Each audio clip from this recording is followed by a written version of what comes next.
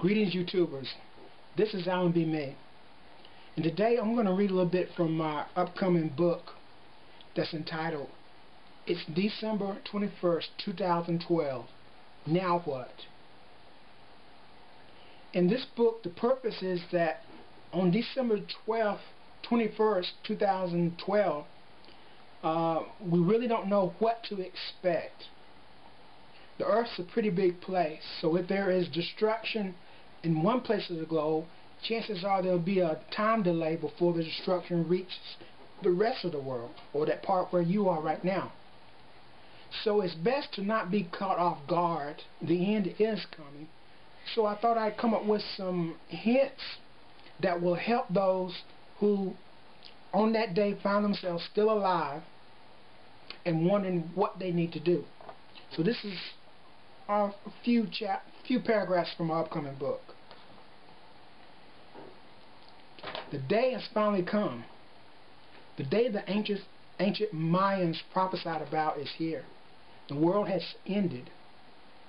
It hasn't ended as you thought it would. You appear to be still alive. Your house is still intact. Your electricity is still on. Your phone is still working. You get up and look out the window. There's no traffic on the street, but you know this is not unusual. You live in an upper middle class neighborhood. At this time of day, everyone is normally at work. You know that the prophets were right. So despite appearances, the world has in fact ended. It's just that the cataclysm has not reached your street as yet. As you await your meeting with your Maker, there are some important steps you need to take to prepare for the electro-magnetic gravitational pulse forces which will shortly rip you apart limb from limb. First, you need to drink plenty of fluids. It is recommended that you drink at least 64 ounces of water. If you find this not possible, try it with a little bit of lemon. Second, you need to try to use the toilet. If you don't feel the urge to defecate now, still make the effort. Take something to read with you. Also, hot coffee or hot tea will help as well. Do not eat, I repeat, do not eat any solid food today. If your hunger becomes unbearable, drink more water. Do some stretching exercises. If you know yoga, perfect. It is not real important the proper routine or the proper technique.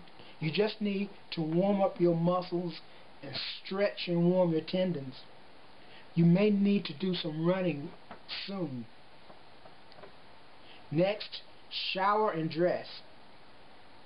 There's a possibility that you may be destined for heaven. Just to be on the safe side, dress warmly. The consensus of scientists is that the average temperature in heaven is under 50 degrees centigrade.